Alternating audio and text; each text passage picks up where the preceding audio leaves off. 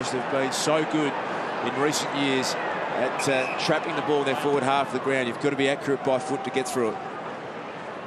Out to the pack, no winner there. Hearn at the back, swatting it back in the direction of Priddis. Lovett Murray got him in the tackle, then tried to get the leg underneath to trip him up there.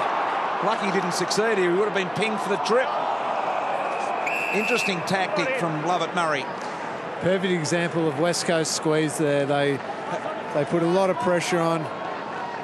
They trap the ball in their forward half of the ground. They want to